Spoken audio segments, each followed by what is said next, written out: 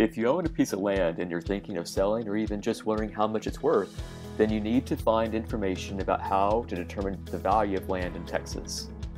In this blog post, you'll read our best advice about how to do that. What you need to know first about how to determine value of land in Texas. The very first thing you need to know is, it is an art and a science. There are many factors that go into the valuation of land, and there never is just one single number that you can definitely say, now this is what my land is worth. So we'll give you some of the factors below, but be aware that when it comes to how to determine the value of land in Texas, you're really looking at an approximate range. Market price is one way to determine value of land in Texas. Economists will tell you that the best way to know the value of your land is to sell it. The price that someone is willing to pay is the market value of your land. Of course, you might not be ready to sell. Perhaps you're just trying to see how much you can get for it, but certainly the most definitive answer you can get is how much someone is willing to buy your land for. But as you'll soon see, there are other important factors as well. Online prices should not be a way to determine value of land in Texas. When you're thinking about valuing your property, one of the first places and easiest that most people look to is some of the websites that claim to give you the true value. Zillow is one such site, but there are many others. Use these numbers with caution. They are derived from a number of factors and should only be considered one piece of information in a much larger puzzle.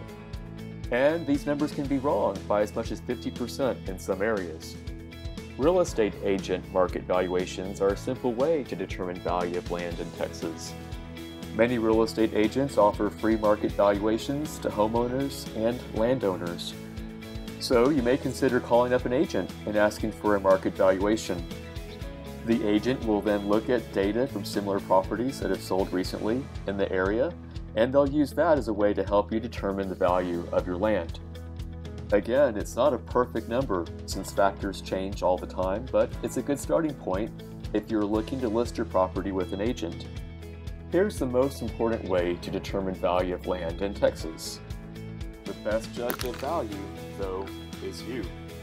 3 people looking at the same land will get very different valuations.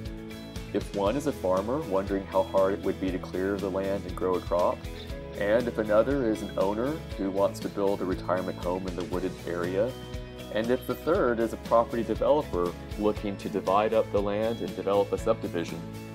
Each one will value the land according to their needs.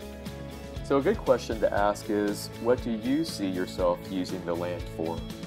And remember, value is not always a financial number, but also includes the time, effort, and potential enjoyment you can get from the land.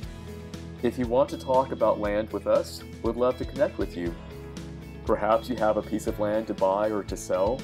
Just click here to enter your info and let us know about the property you want or you own, and we'll get back to you quickly.